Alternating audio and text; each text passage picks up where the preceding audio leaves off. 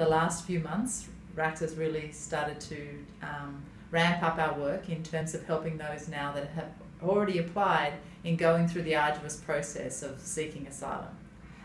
One client I had recently who had a special connection with, I think mainly because she's a mum like I am, and her children were doing NAPLAN, and so were mine a few months ago, and so we were sharing the stresses that had in our household.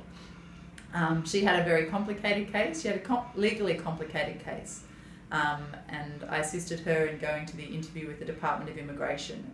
After the interview, RACS did submissions and tried to argue why she should be found to be a refugee, but unfortunately her case was rejected, and she was devastated for herself and her children.